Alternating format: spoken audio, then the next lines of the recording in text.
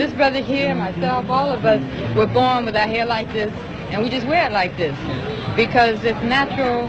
Because the reason for it, you might say, is like a new awareness among black people that their own natural appearance, physical appearance, is beautiful and it's pleasing to them. For so many years, we were told that only white people were beautiful. Only straight hair, light eyes, light skin was beautiful. And so black women would try everything they could, straighten their hair, lighten their skin, to look as much like white women.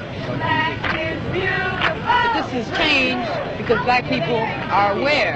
And white people are aware of it too, because white people now want natural wigs. They want wigs like this. Dig it? Isn't it beautiful? All right. Black is beautiful.